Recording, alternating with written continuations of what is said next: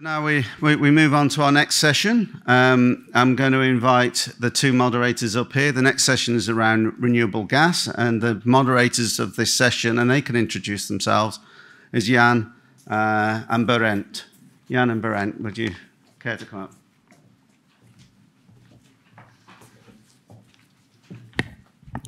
Yeah, good morning, everybody. I would also like to welcome you to this session on renewable gas here. We will have 4 presentations now, and this will be followed by a coffee break, and then we will continue with a panel discussion where we would like to discuss how we can accelerate actually the deployment of renewable gas technologies in the market.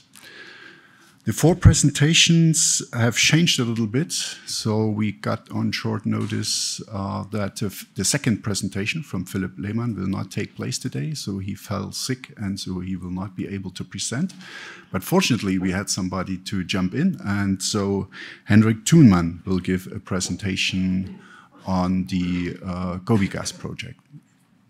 I'm a little bit sad that we won't see that presentation from Philipp Lehmann, because the biomethane sector, as I experience it, is moving towards this CO2 liquefaction. So a lot of the projects I have been seen discussed are now looking into this.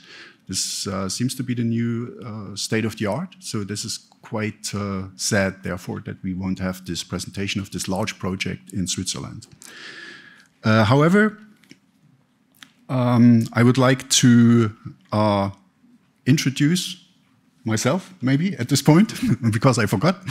My name is Jan Liebetrau. I'm the task leader of Task 37 within IEA Bioenergy. This is the task energy from biogas, and as the name says, we are dealing mainly with biogas originating from anaerobic digestion. And my colleague is dealing with gasification, and I will give you a chance to introduce yourself. Yes, thank you. My name is Berend Vreugeneel. I'm the task leader for Task 33 on gasification of biomass and waste, where we look into the applications of the gasification gas. And so this morning presentation round is about producing biomethane via digestion and via gasification and topics related to that. So the first speaker, I think you will introduce him, and then the next 3 speakers relate more to gasification, and then you will see me. Yeah, the first speaker will also give his presentation online here. This is Robert Böhm. He's from large company Hitachi Zosen Innova Schmack. Schmack has been not so large company in Germany, and they have developed a power-to-gas system, which is based on a biological process. They are just about to commission a large facility with this technology, and therefore we have invited him to introduce their technology, their solution for this power-to-gas process. Robert Böhm is responsible for marketing of this technology, and we are looking forward to his presentation. Hello, good morning. Good morning, everybody.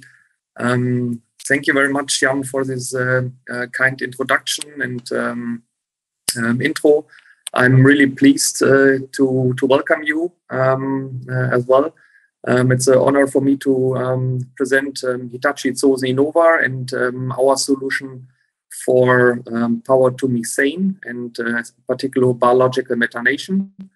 I've prepared some slides to give you the information about, as I mentioned, power to gas project, and I hope you can already see my slides. Okay, perfect. So at the beginning, I would take the opportunity to present Hitachi Zosen Innova a little bit, as Hitachi Zosen Innova is a Swiss-Japanese clean tech company with a headquarter in Zurich, Switzerland. And Hitachi has a broad range of solutions for handling waste. Hitachi Zosen Innova is the market leader for incinerator plants, so large energy from waste plants. But there are also further solutions for biogas production, biogas upgrading, and also power to gas applications.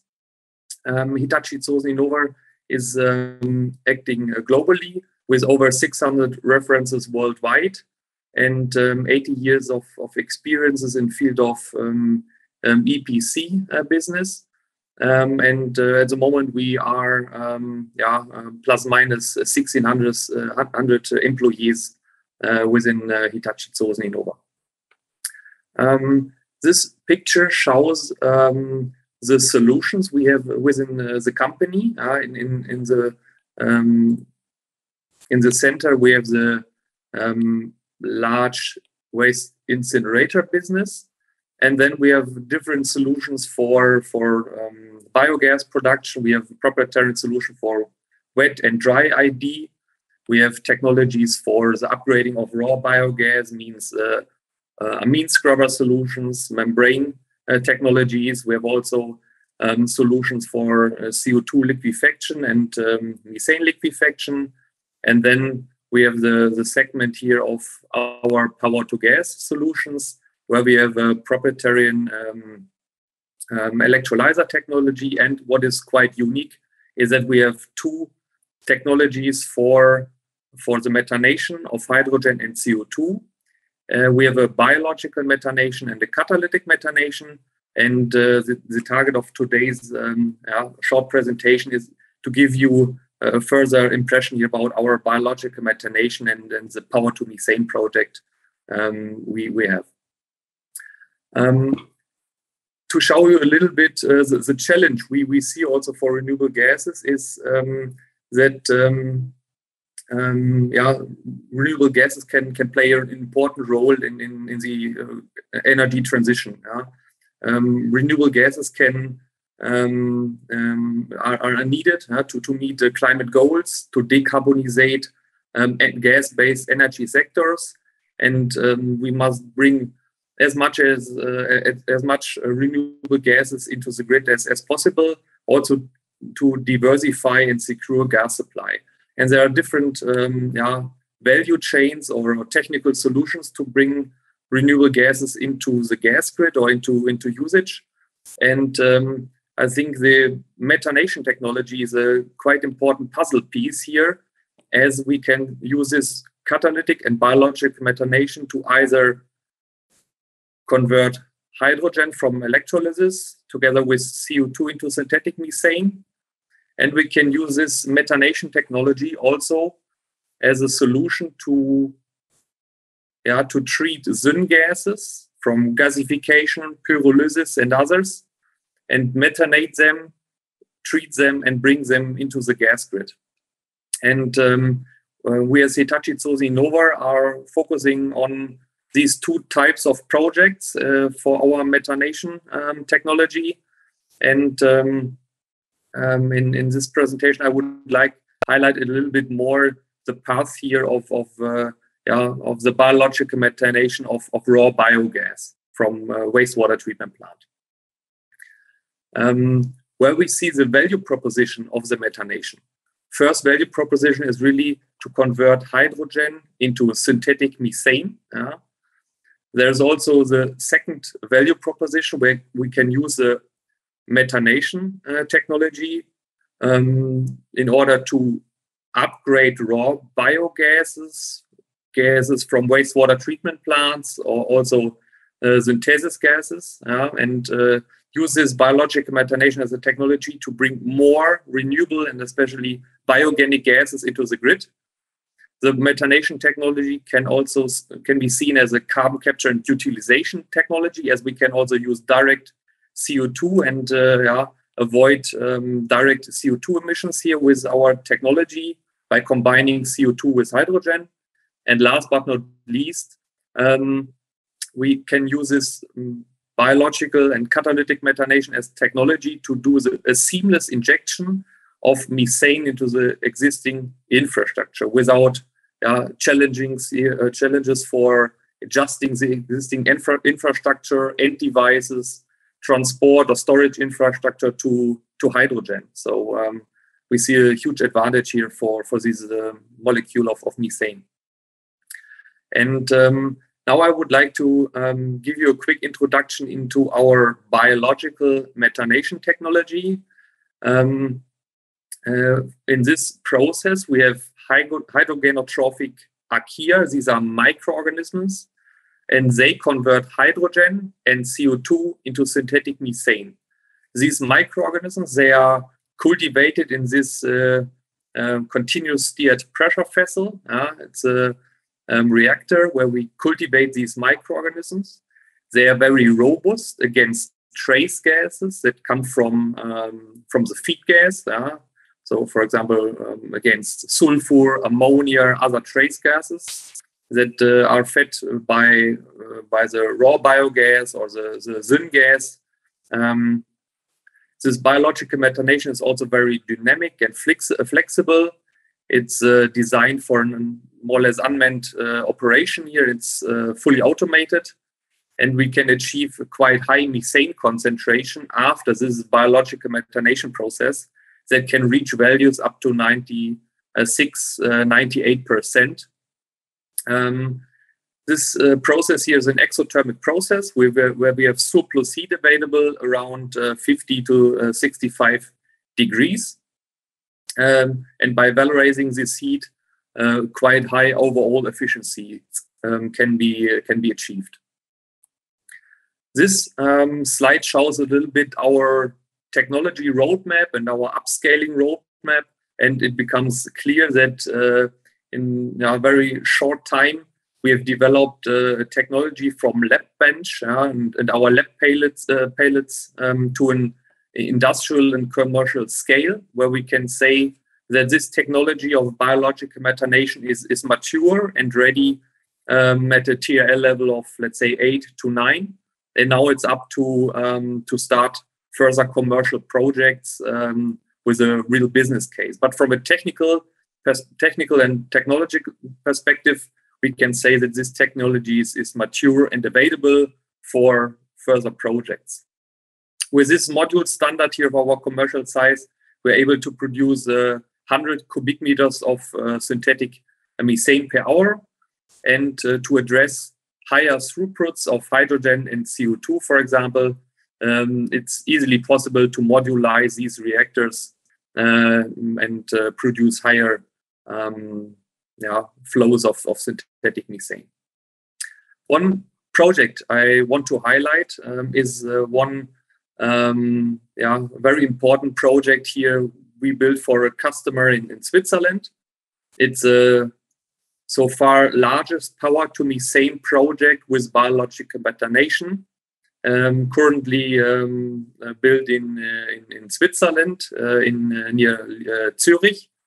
And here the operator and owner is Limeco. It's a utility, and they have a location where they have a waste incinerator as source for renewable electricity. This incinerator is used, this power is used to produce hydrogen. And then the hydrogen, together with CO2 from a wastewater treatment plant here, is used to run the methanation. And this methanation combines the hydrogen and the CO2 and produces synthetic methane, and is also able to upgrade the raw biogas from the wastewater treatment plant. And with this plant, we are able to produce 230 cubic meters of renewable gas. And the overall capacity of this plant allows a production of 18 gigawatt hours of renewable gas. And this corresponds to a CO2 saving of between 4,000 and 5,000 tons of CO2. This is the setup here a little bit more in detail. We have the waste incinerator that is the source of electricity. Then we use 2.5 megawatt of electricity to run the electrolyzer for hydrogen production. And then we have the wastewater treatment plant, where we have the raw biogas. This raw biogas is fed into this power-to-methane plant, and in particular the bioreactor. And the CO2 and hydrogen is converted, and 200 cubic meters of renewable gas are injected into the gas grid. This is the plant where we have the PEM electrolyzer and the water treatment here of the electrolyzer. Then we have the bioreactor with a strong stereo on top. We have further downstream equipment for gas polishing, and also further auxiliaries here in this building. This is a picture from the plant, the large building here with the electrolyzer and auxiliaries, electrical cabinets, etc. And then on the left-hand side, you can see the bioreactor that converts hydrogen and CO2 from raw gas into synthetic methane. This is a picture of the reactor, fully isolated, so that we can use a surplus heat in a district heating network. You can see the top of the reactor, where we see the flange here and the piping for the biomethane product gas. Also further flanges here to dose sludge and further nutrients, trace elements needed for this biological process. Here's a picture of this downstream gas upgrading, as the product gas after the bioreactor is with 100% vapor. There are also further trace gases in this biomethane or in this methane flow. And here we have further downstream equipment to polish the gas, to dry it, to remove sulfur and ammonia. And then the gas meets the requirements for downstream gas grid injection, and the flow of 230 cubic meters of renewable gas, 1 share of synthetic, 1 share of biogenic methane is injected into the Swiss gas grid. Last but not least, I would like to show also a small demonstrator project here for our biological methanation, as we are involved in projects where we have a syngas. In this case, it's from pyrolysis. We have a biogenic waste here that is treated with a pyrolysis, and then we have a gas mixture with hydrogen, CO, CO2, methane. And then it's the question how to treat and methanate the syngas flow with a biological methanation to have a quality after the methanation that can be directly injected into the gas grid. And this is a demonstrator or pilot project here. This small reactor is commissioned during this year. And we are thrilled to see also the results out of the biological methanation of syngas in order to bring more renewable gases into the gas grid. Thank you very much for your attention, and I'm pleased to answer your questions you may have.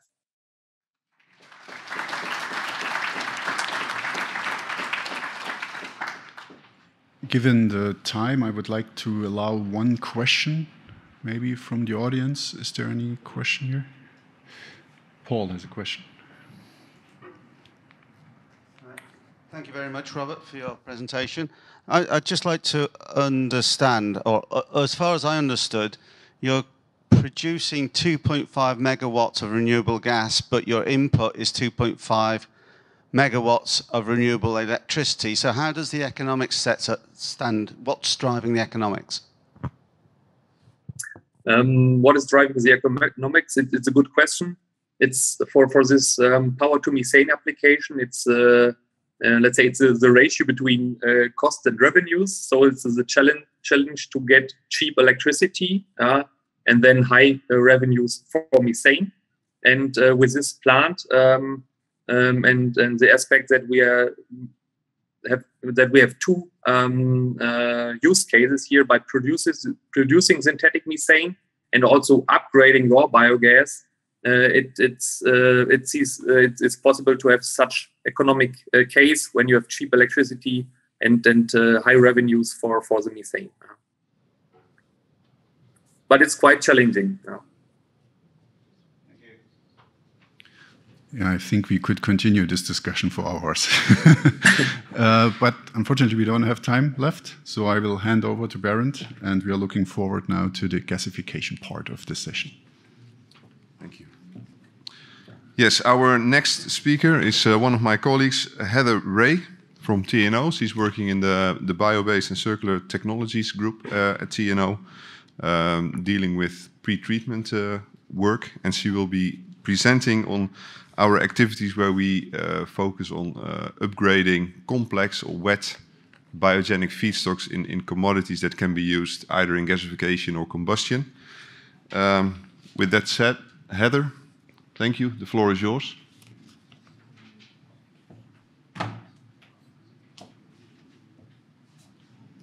Thank you. Thanks for the introduction, Berend. And yeah, sorry I couldn't be there, but very happy to share some of the work we're doing at TNO related to pretreatment of complex and wet biomass. And so I'm going to talk specifically about our Torwash technology. Let me just start my slideshow. So I'm going to discuss Torwash technology, which was developed at TNO.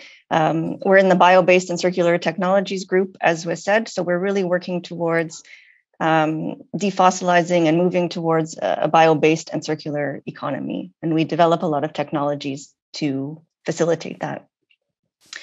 I'm going to also talk about some of the current use cases for this technology, including some examples from current feedstocks and projects. And then also talk a little bit, as was requested, about future prospects, including how it could be used as a pretreatment process.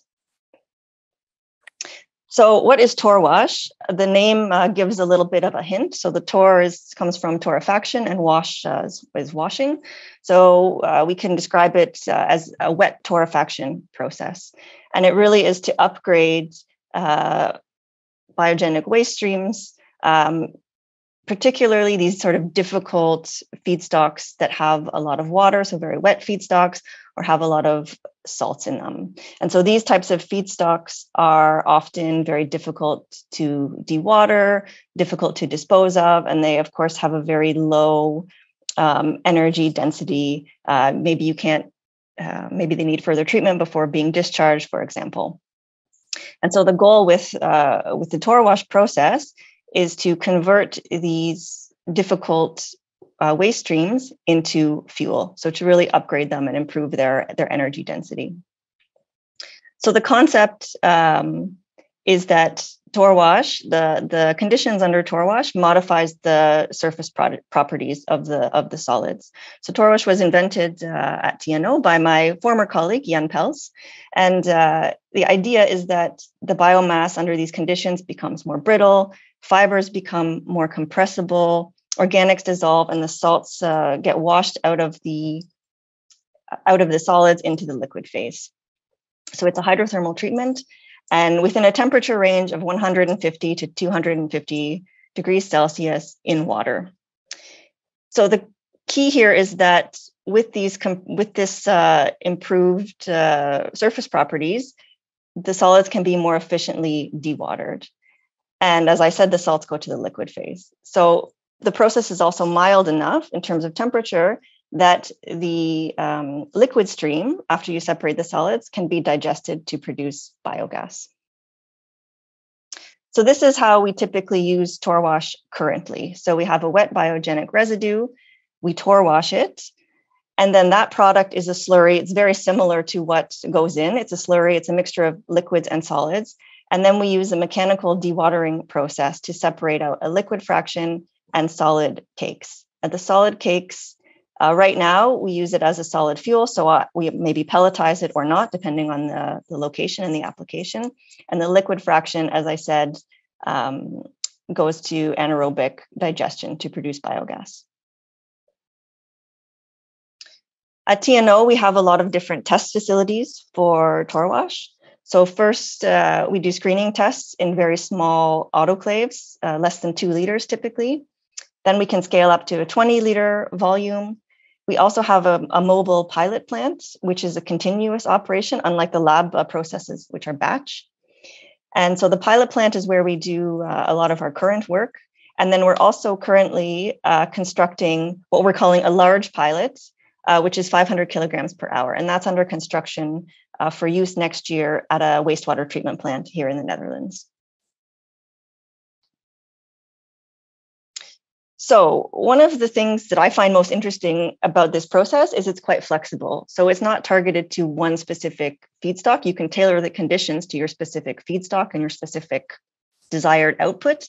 But we've looked at Torwash for a whole bunch of different feedstocks, mostly sludges and agro-food residues, which of course represent a huge potential energy source, and there's tons of residues from sludges and agro-residues. So it's a logical target, but also plantation waste, so empty fruit bunches, manure. We're doing a lot of work right now with manure, which is very topical in the Netherlands right now. Also drier feedstocks like grasses from wetlands or from roadsides. There's also some work with plastics, just for your information, and that's more on the end of life. So using the process to break down, to recycle both regular fossil-based plastics, but also bio-based plastics like PLAs. So as you can see from this, most of what we're focusing on in terms of a product is fuel. So we really want to target dewatering and making a good quality fuel pellet. But of course, depending on the feedstock, sometimes maybe we can also get out some nutrients as well, like phosphorus in particular, which tends to stay in the solids. And the driving force, again, depends on the feedstock, but it's often, of course, related to improving the energy density or also reducing disposal costs, which can be very, very expensive for these difficult high volume waste streams. So as a pretreatment, this is interesting, and this is something we're exploring more and more. Using Torwash to produce more of a clean carbon source. And so we're using the carbon then from Torwash, not maybe directly as a fuel, but as a feedstock for other processes downstream to produce advanced biofuels or chemicals or other products. And this is really important because for those processes like gasification or pyrolysis, it really allows us to broaden potentially available feedstocks to include some of these low quality residues.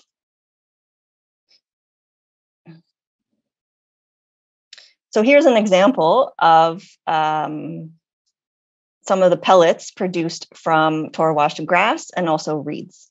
So these are the fuel standards in the red box on the left. And basically what this shows is that after Torwashing and dewatering and pelleting, the pellets that we produce are very high quality and they conform to these two fuel standards for a solid biomass fuel. So that's from grass and from reed. So as you can see, we don't have to add anything to it. So that's interesting. The bulk density meets the requirement. So we produce quite a dense pellet with a higher calorific value.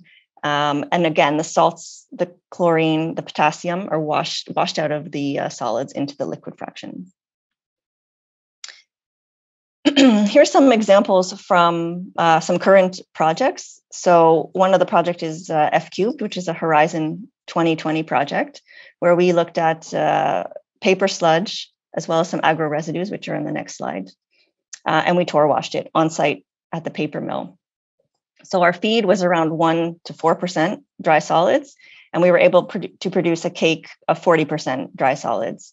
We could also recover phosphorus from the solids as struvite. And we also did some follow-up studies, which is interesting, where we mixed the solid as a carbon source with anthracite for blast furnace injection in steelmaking. And that was published earlier this year, if that interests you. So looking at different applications of the solids besides just as a fuel. And this really improved the dewaterability and the quality of the solids compared to their current process without any dewatering aids or chemicals. So we're still calculating the actual impact, environmental and economic, but quite interesting results. And then we did some biogas potential as well. So from an economic perspective, it is feasible for biogas potential from the liquid stream. Wastewater sludge, also similar. So a cake of over 50% dry solids, most of the phosphorus ends up there, quite a high biogas potential in the liquid fraction. These are the other two feedstocks from F-cubed. We look at orange peels and olive pomace. So this is sort of the agro food residue streams. And again, depending on your feedstock, it varies, but we're seeing some nice results. So we see good pellets, the salts washing out, a higher energy density, and a good dewaterable solid, and a good biogas production potential. But it depends on the feedstock, of course. So the olives have quite a good energy density because there's oil in there, but then the oil also results in some, let's say, issues. So the pellets, for example, can be quite sticky. It doesn't pelletize very well. It produced a lot of gas when we combusted it. It almost like overloaded the afterburner. So, you know, you have to sort of tailor a little bit depending on your feedstock. So next steps for Torwash. So of course, we continue our lab scale and our pilot scale tests with various feedstocks. As I said, we really want to highlight the flexibility of the process in general. And so we want to continue to improve the flexibility and tailor conditions to different feedstocks and different products. So yes, of course, energy as a pretreatment as well. I think that's really interesting, but also it's biomass. There's a lot of good stuff in there. What sort of co-products can we also extract? F-cubed continues for another year with those feedstocks. So we'll have some interesting final results of that compared to the reference case to highlight the flexibility and the benefits of the Torwash process. As I said, we're doing a lot for manure right now. Hopefully we'll be doing some Torwash as a pretreatment of difficult residues for pyrolysis applications to make pyrolysis oil. And there's a scale up, as I said, for sewage sludge, at a wastewater treatment plant here. And that's led by a spin-off company called Torwash that spun out of TNO to scale up and commercialize this technology. So right now, specifically for wastewater, but of course, lots of potential applications in the future. And we're also looking at some tests with seaweed right now, which is kind of interesting. And yeah. So lots of potential, I think, and good steps. So that's it for me. I'm happy to answer any questions. And Berend is there, so I'm sure he's also willing to chat with you over the coming days. Thank you. Thank you, Heather. There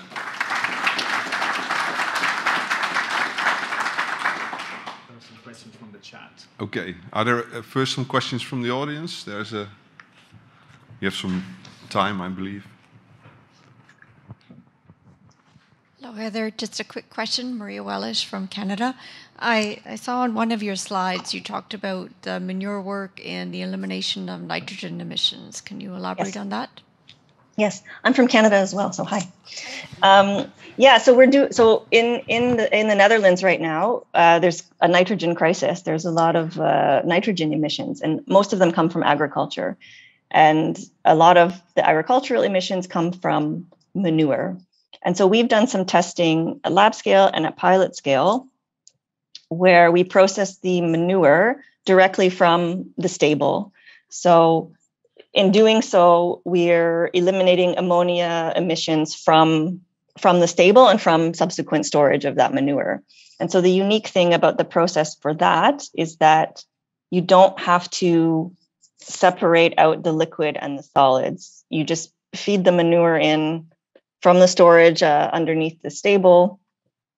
It's a slurry.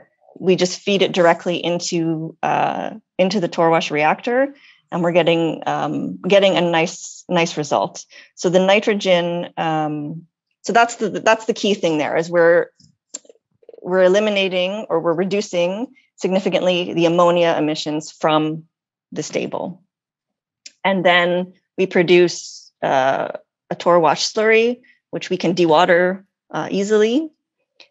And then the nitrogen there is split, of course, between the solid and the liquid fraction, and it's mostly about 65% in the liquid fraction.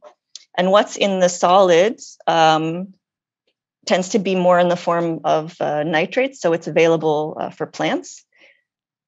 Some testing needs to happen, but we don't expect that it will result in any ammonia emissions when it's applied to the soil if it's applied as a fertilizer.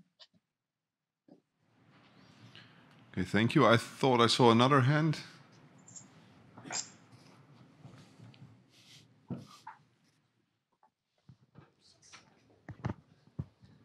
Hello, thank you.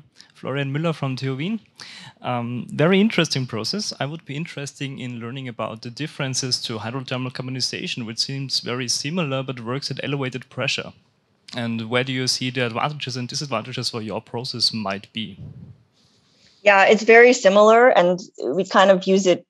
It is depending on the temperatures or the pressures that we applied. Sometimes we call it hydrothermal carbonization as well. We've just coined it a Tor wash. But yeah, at its heart, we are producing a hydrochar from our process, and if we apply more extreme pressures or temperatures, then we have more char formed, basically. Then we have 2 questions from the chat. Okay. The chat is actually exploding right now, a lot of interest. So one is the following.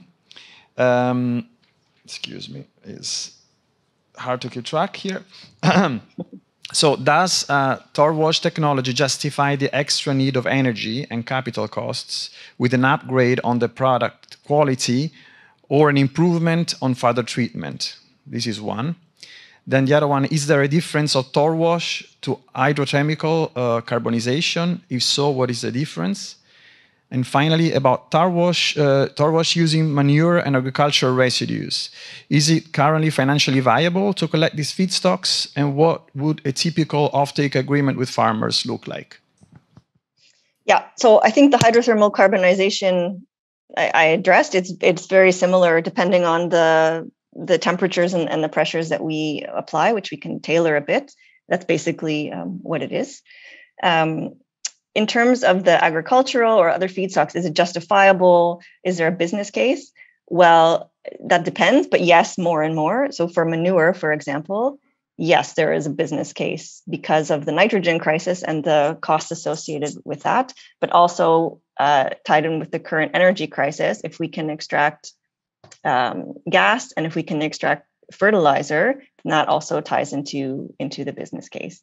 But there's also, of course, ecosystem services, which we don't typically apply value to. But in mitigating this nitrogen crisis and nitrogen emissions, there's also value in that. So it is of interest to, for example, the government, who are responsible for making sure emissions meet the guidelines. For farmers, that's a different story. And what that looks like, that's a good question, because it is a technology. So the way that we kind of envision it is that for a very large farm, they would maybe have a dedicated installation and they would have someone operating it. It wouldn't be the farmer that would be operating the installation. For smaller farms, then maybe you have a central facility where the farms within, I don't know, 5 or 10 kilometer radius can bring their manure. But all those logistics and stuff, of course, that's ongoing, this manure research. But I would say in terms of business case in general, it depends on the feedstock. So for example, for paper sludge, the biological paper sludge from their wastewater treatment plant, this is a huge problem for them. This is their main residue stream. And they spend a lot of money to dewater it. They use valuable fibers that they can use in their paper making process. They use chemical dewatering aids as well, polymers or polyelectrolytes and coagulants. And they get a solid that's about 30% dry solids. And so this is part of what we're doing in F-Cubed, is the techno-economics and also the environmental impacts over the reference case, but it looks very promising just compared to what they're currently doing and what they currently can get from their dewatering process. But for some residues, yeah, maybe there's not as strong of a business case. It depends, and it would have to be evaluated on a case-by-case basis to justify it. But it's not just economic, of course, it's also environmental benefits as well. Okay, Heather. Thank you for your answers. I think Heather is available online, and you can also ask me questions after the session. The next speaker is Marion Mailleux. She's the project manager at ENGIE, responsible for the Gaia project. Some of you might know this. This is a gasification-based project to produce SNG from dry biomass and waste feedstocks. Well, Marion, I hope you're there. The floor is yours. Hello, everyone.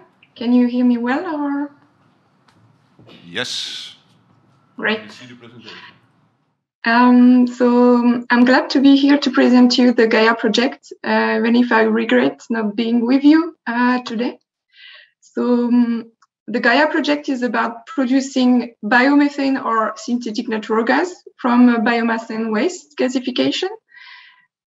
So I'm part of the research center of ENGIE called Cryogen, dedicated to renewable gas and energies. And we developed this project, and now I will show you also that we are beyond the R&D project as we are in the industrialization phase. So in a few words, the Gaia project main objective was to demonstrate the technical, economic, and environmental viability of producing this biosynthetic natural gas from gasification. You can see here the different partners who contributed to this project. It was a more than 10 years project, and the project ended at the end of last year, December 2021. And one of the main goals of the project was to build and now operate this unique demonstration plant that you can see here on the top of the slide, which is at semi-industrial scale, and it's also a R&D plant. I will explain it after. So this project had the support of the French Environmental Agency in France, ADEME, and I would say was co-funded by ADEME. So the project aims to address several challenges, either techno-economic and environmental ones. There are some of them in this slide, but of course there are not all of them. So here you can see the production chain of bio-SNG from biomass or waste. So first you have the feedstock procurement. Then you have the gasification step, which converts the solid biomass and waste into a synthesis gas called syngas. Then you have the syngas cleaning step before methanation. And then the methanation step, which is an important one in order to increase the amount of methane into the gas, the final gas. And then you have an upgrading step, which aims to remove all the pollutants or undesirable compounds in order to inject this biomethane into the gas grid. So here you have some example of challenges we addressed within this project. So for the feedstock, of course, we wanted to diversify the type of feedstocks in order to be as flexible as possible.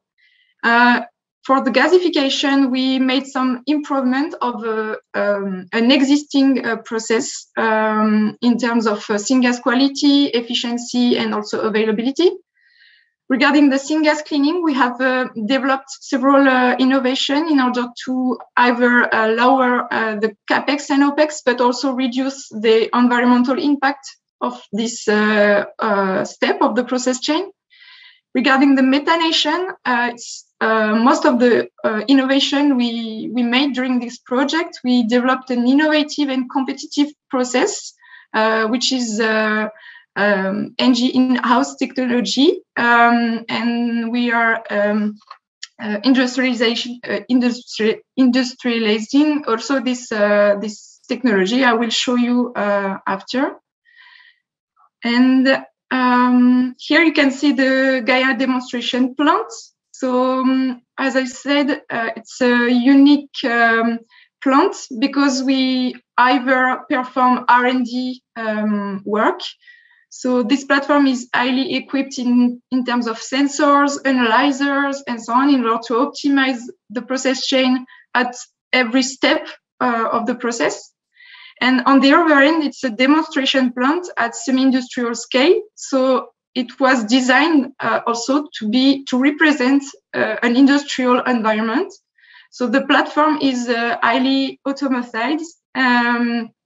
So we control the process from this building where you have the control room. You can see here the control room. And here you can see also some of the different equipments we have on the plant. So all of them are in this area, which is the technological area. You have the feedstock storage and preparation units, which are here. Then you have the gasification reactor, which is the fast internally circulating fluidized bed. We are under atmospheric pressure and we are working with steam as we want to produce biomethane. So we want to avoid nitrogen introduction into the gas. So the gasification is here, but also in this section, you have the syngas treatment unit and also the methanation reactor in this section. So the first main result of the project was to ensure a sustainable supply of and diversify as much as possible the feedstocks. So here you have several examples of feedstock. Either we have already tested or we will test in like in this year or in the coming years. So at the beginning, we started the project with lignocellulosic biomass. So we have demonstrated the process chain with woody residues such as wood chips or pellets or a mix with barks also, and also some agricultural residues such as straw. And I would say that 2 years at the end of the project, before the end of the project, we moved to non-hazardous waste, such as solid recovered fuels derived from landfilling. And in this way, we made a work premiere by demonstrating at TRL 7 that we can produce also a substitute of natural gas from this type of waste. So we are still performing tests on the platform to diversify as much as possible the feedstock, either including wood waste from, for instance, demolition wood and so on.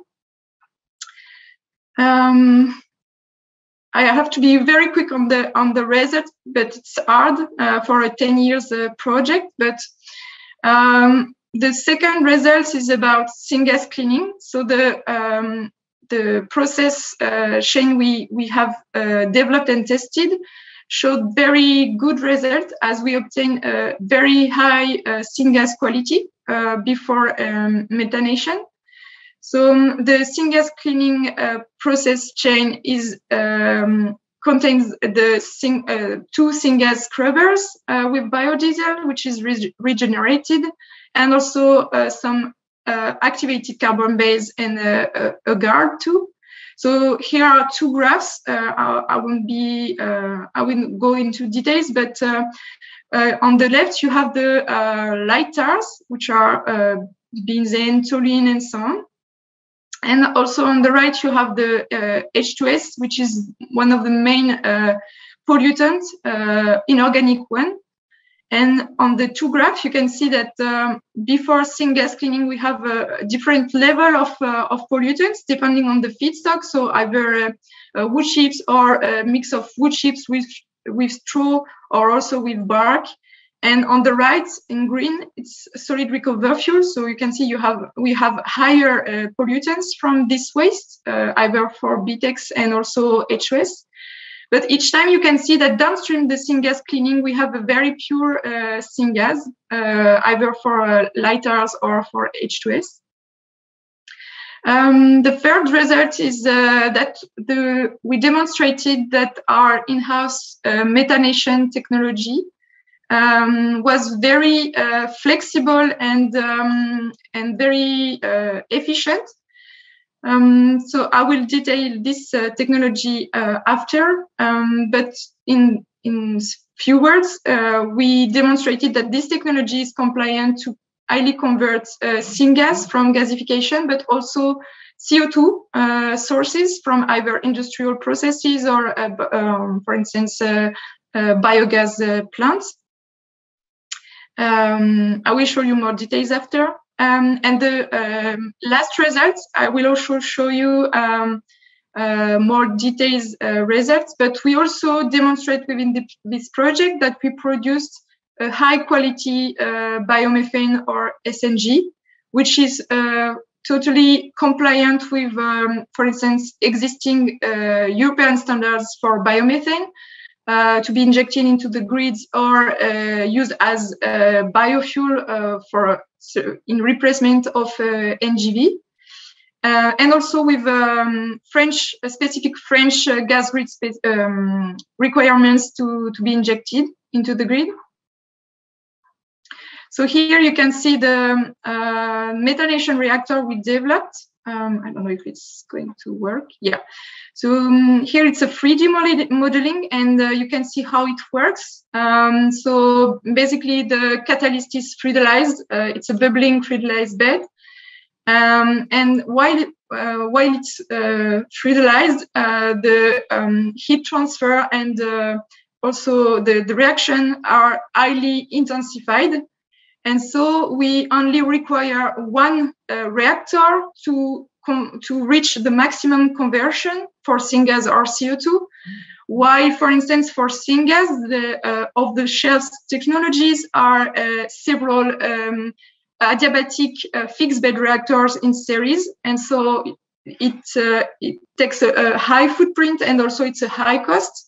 So here you can see that we really mitigate the cost and the footprint, and there are also other advantages for this technology. So we are also operating at low pressure, while other shelf technologies are operating at more than 10 bars. We are operating at lower than 5 bar. Also, it's a highly flexible reactor in terms of flow rate. So we can operate either from 25 to 150% of the nominal flow rate. So it's a high advantage, more particularly for power to gas projects. Also, the reactor has a very high reactivity. When we change the operating conditions, we stabilize the conditions very quickly, below 30 minutes, and we do not see any change in terms of biomethane or synthetic natural gas at the outlet of the reactor. And one of the main topics also is the catalyst that we developed, which showed very, very high performances. We haven't any elutriation. We haven't changed since more than 100,000 hours of operation on Gaia, the catalyst, so it's highly performant. Quick results on this methanation. So first slide is about syngas methanation, and then it's CO2 methanation. So here on the left, you can see that this reactor has an excellent exothermicity management. You can see here the temperature, and here the elevation of temperature from the gas diffuser at the bottom of the reactor. And so you can see that we have less than 20 Celsius degree, but sometimes we had 25 Celsius degree of temperature difference within the reactor, which is very, very good. And on the right, you can see some results of syngas conversion. Here I just put example of SNG quality in terms of major components. So what is important for the methanation is the H2 to CO ratio. And you can see that either in an unfavorable condition with a very low H2 to CO ratio, for instance, of 0.6, to what we usually produce at 1.5 H2 to CO ratio, you can see that we reach each time the maximum conversion of carbon monoxide, and we have a very, very deviation from equilibrium, which is the maximum conversion we can expect. So it shows that the methanation technology we have developed is very flexible in terms of syngas quality or H2 to CO ratio, and can adapt to several gasification technologies, not only the technology we tested on the Gaia platform.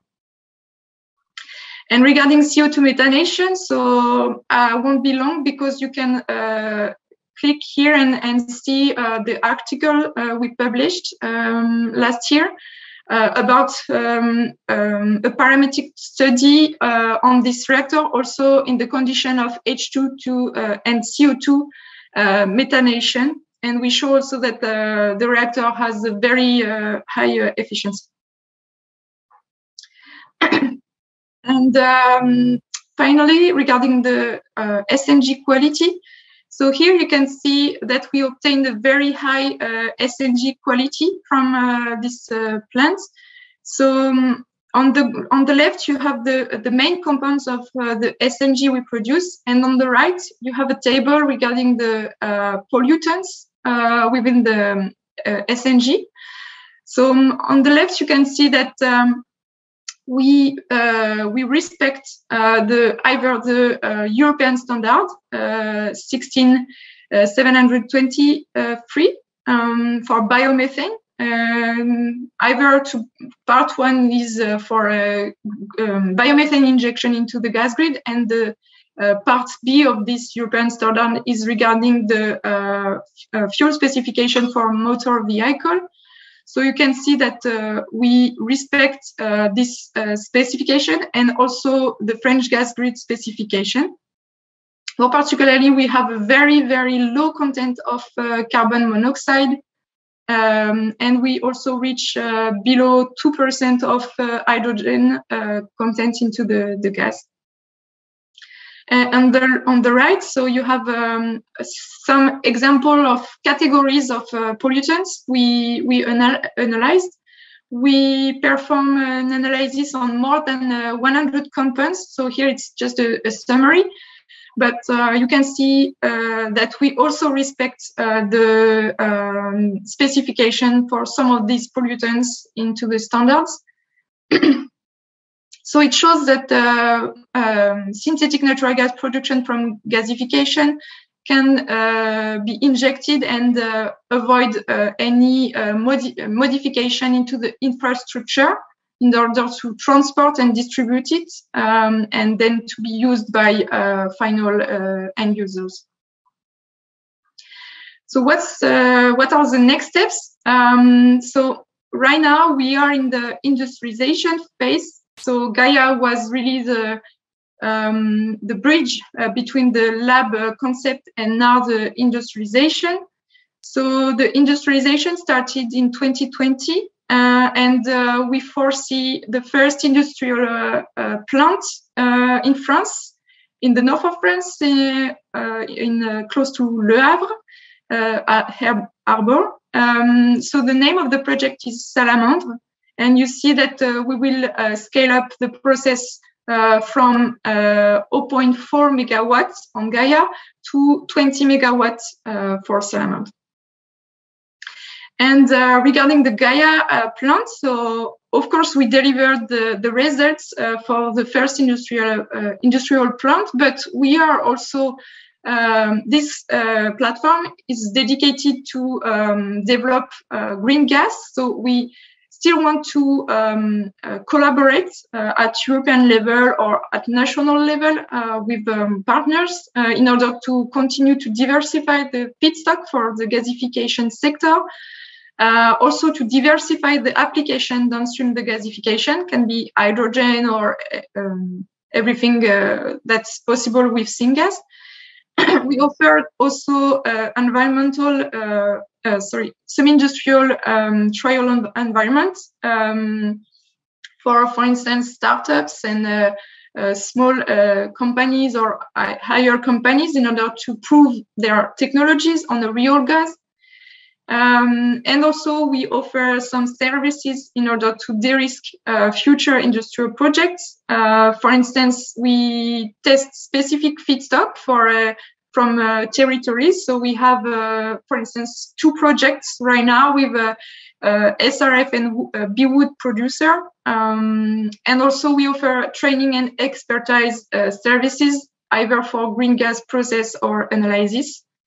And finally, also, we continue to communicate a lot and disseminate the knowledge within the scientific or non-scientific community.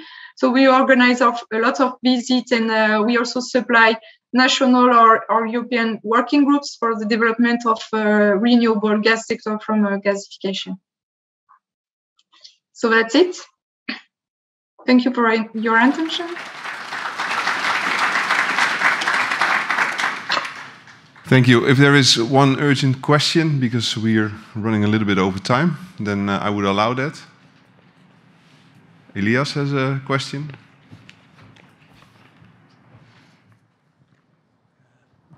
Thank you very much, Marianne, for the presentation. A couple of short questions. First, what is the carbon gasification efficiency for FI-CFB gasifier used? And can you a little bit elaborate on removal of chlorine, because I expect that SRF includes chlorine. And if you use activated carbon guard, I believe that activated carbon can absorb a lot of heavy metals and it's quite poisonous. What do you do to handle the activated carbon? Thank you very much. So regarding the carbon conversion efficiency, actually in the first version we demonstrated we are at like the state of the art, nothing better than what the Go Biogas project did. That wasn't the goal of the project actually, but we only convert. I think it's between around 30% of the carbon into biomethane, because we have still remaining CO2 from the separation with biomethane and also from flue gas. But we are also investigating how to convert this CO2 in either additional synthetic natural gas or in other molecules in order to increase the carbon conversion efficiency in the next version, I would say, of the process. Regarding the chlorine, actually, we mainly, I would say we remove almost all of it in the scrubbers. So it's it finishes in the condensate we have from the scrubbers. And regarding the heavy metals, most of them, due to the what we applied within the gasifier, handed into the ash we have, but also partly removed into the scrubbers and partly removed into the activated carbon. And the activated carbon step we regenerate the activated carbon beds, and the activated carbon beds, the gas from this regeneration and ends into the combustor. So it's finally the heavy metal are in the flue gas treatment unit. So we mostly recover the heavy metals in either the ash or the other steps of the flue gas treatment units. Okay, thank you, Marion, for this question, which brings us, I think, to the last speaker of this session, which is Henrik Tuurman. He's the head of division and professor in the Department of Space, Earth and Environment, Energy Technology, at Chalmers University in Gothenburg, also a long name. And he is well aware of everything that happened with the go-by-gas technology. He studied that quite a lot, and he can, I think, tell us a lot of nice stories about this technology. I hope the presentation comes on screen. Yes. Yeah. So thank you very much, Bernd, for the introduction. And as he was introduced, I was responsible for the academic evaluation and also for the training of personnel for the Go-by-Gas project. So for those who are not familiar with the project, it's actually going back quite far. In Gothenburg in the 90s, we had the air pollution problem. The city went for having gas buses in order to get rid of the diesel buses to improve gas quality or air quality in the town. At that stage, they go for the fermentation, and they look on all available substrate in the area. At the same time, E.ON in the south of Sweden also did the same thing. Late 90s, all the substrate was more or less finished. That was sufficient for upgrading to biomethane. And at the same time, Gothenburg went for having a natural gas heat and power plant. And at that, they decided that the city energy company should produce equal amount of sustainable gas as they were using in this plant. And that was around 1 terawatt-hour a year. So that was pointing out that they needed to find ways to produce 1 terawatt-hour of synthetic natural gas in the area of Gothenburg. And that should be done by the year 2020. And that was an ambitious goal at that time. They went out and asked if there were anyone who supply a synthetic natural gas plant from biomass in the 100 megawatt scale, and they get none bidders at the time. And then they have to design the process by themselves. And what they did then was that they started out or have the idea of having a demonstration commercial plant in the 20 megawatt scale, and with very high biomass to biomethane efficiency, and also a very high energy target on the overall, and also operational targets then. This plant had the ambition then to be part of also the commercial operation, which would then be the 100 megawatt, which will be next built in the second step. So all of the 20 megawatt plant was designed in order to be operated in parallel with this one. So the idea was that they should operate the 100 megawatt plant on something they knew, and if there was something they didn't know, they could go to the 20 megawatt plant and test it, and before it was introduced into the 100 megawatt plant. So the first demonstration was up and running, and it was up running between 2014 and 2018. Due to the next, which I will show in the next slide, the economical reason they didn't go for the next step, the 100 megawatt plant. So that those plans was cancelled during 2015, but the demonstration was continued. So the plant was built on the target on 80 euro per megawatt hour SNG, and that was mainly for transportation fuels. And the target and the design of the system, as the biomass was around 7.5 euro per megawatt as received. One find out that if you build a 100 megawatt plant, you will reach this level. And that was also shown in this project, that if you upscale the technology chosen, they will meet that target. But what happens during this time was two things. They introduced the green certificates, which meant that you could sell green gas on the market. And that was used in the Danish system. The Danish, they built big fermentation and used it to sell it to the Swedish market. And the biogas price dropped to around 30 euro per megawatt hour. So that was the first big blow to the project. But the really big blow for the project was the HVO, because Sweden and Finland imported more or less all animal fat and vegetable oil they can find from Southeast Asia, and they put it into the refineries, and they could build then technical units that was paid back within 3 months, and then take away the benefit of using biogas in the transport sector. And on top of that comes the electrification, and that was then the end of the second step.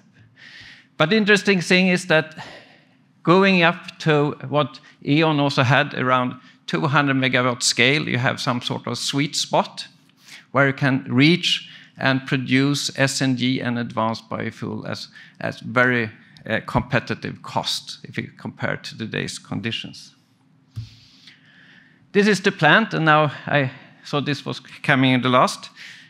The plant built as the same as the Gaia project of an indirect gasifier, and it was developed from the Repotech even side. And so you have the route, the biomass comes into the gasifier, it goes through a first cleaning process, the scrubber, the carbon beds, and then you have the compression. And here you have chosen the compression in order to also match the heat and energy demands. Because if you go up to the 16 bar that they did here, it matches the SNG that go out on the grid. You also lower significantly the cost for taking out the CO2. And the third thing is that the more or less all methanization can take place at 550 degrees, meaning that you can take a big use of that heat in the heat integration and increase the efficiency overall, the overall project. Then you have the upgrading of the methane, and in the Swedish gas grid, we only have one supplier. We had a very high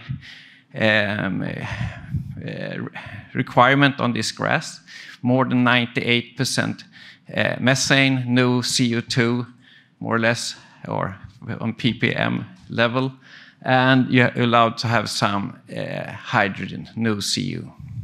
So that meant that they have to build 3 steps of the final methanization to meet this, and have a very, also what is coming out, that you need to dehydrate, to take away all water to make it fully dry in order to get it out on the grid.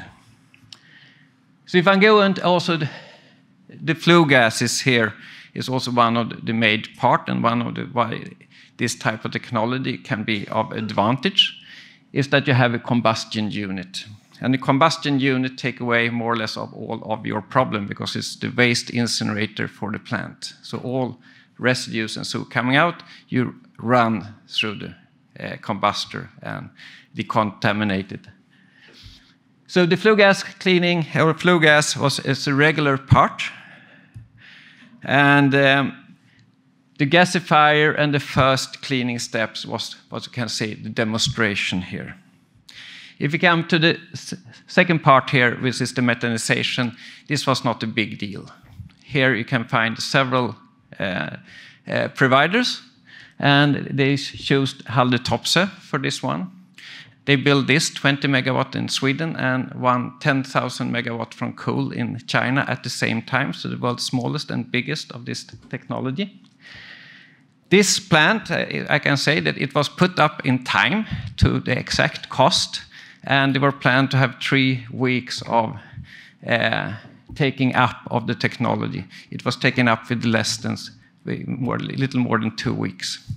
It's designed for 6 years continuous operation, and that they promise, and they can prove that they can do it. And this is also when they come back to the cost. This methanization unit will always operate as long as you can provide gas to it. And this is what's giving economy to this. It's better to have euro per year than euro per hour. If you that they have of these many technologies. So this is what I say is a very commercial and very competitive type of technologies if you go for a life cycle economic analysis. In the project, we also look on possibility to inject hydrogen. And here Statkraft was coming with containers with electrolyzer. They thought anyway. And then they realized that subsidy schemes in Sweden and Norway was different, and there were no economy to place the electrolyzers there. But from a technology point of view, it was no problematic. It's just that you reduce the outtake of CO2, and that will also increase the overall efficiency of the plant. So it was straight out to put in and make methane more or less of 90–95% of all the carbon going into the plant. If you look on the gasification technology, we have two routes here. We have now we call it the Repotec, and here from TU Vienna, which is coming from Gissing, Obert, and Senden, which has the target of below 50 megawatt heat and power district plant. And they have a specific design and do it for that. Then we have the parallel design, which was done in Gothenburg, here at Chalmers at our university, and in Yokohama with AHI Heavy Machinery, which also made a demonstration in Kuyan, and in Gothenburg it was the same. These reactors on the gasification scale is designed for large-scale operation, and they can be built. And IHI also now will offer this in the 100 megawatt plus scale. So I would say the technology also that is we had at the Chalmers unit, you can build 200, 300, 400 megawatt. It's dependent on how much feedstock you can find. But if you build it, you should match the methanization. And to do that, you should build the gasifier in at least 2 to 3, perhaps even 4 parallel, and then have methanization as single. Because the solid fuel converter will have a maintenance stops with each 12 to 18 months. You will not be able to build it for a longer period. So you need to build and plan for having this. The methanization plant can go down to 20% of full capacity. So you can, and that is what you have to balance with. How to put the gasifiers in the system and matching this. If you go for the methanization plant in China, they have, if I remember right, they have like 250 to 500 megawatt cool gasifiers feeding one methanization unit. So if we take what is the real big technology advances that was made in this project, and as well as here in Vienna and in Austria, it was the learning on that the tar is not the problem. If you build them in a big scale, tar is not the problem for biomass gasification. You can handle it, and what you need to handle and what you need to steer is the calcium, potassium, and sulfur balance inside of the gasifier. If you do it, it operates, and it operates finely without any clogging and whatsoever problem. And this was a scheme that was implemented into Go Biogas plant, and in the end, it was you added sulfur gram per hour. You say it was 6 tons of biomass an hour, and we maybe introduced 10 grams of sulfur. And then you have potassium carbonate was the other that you balanced it with. And this was introduced into the control system, and it was automatically controlled, keeping the gas quality out from the gasifier at given condition at all time. So, with this I give some introduction of the product and what we actually did manage during this period.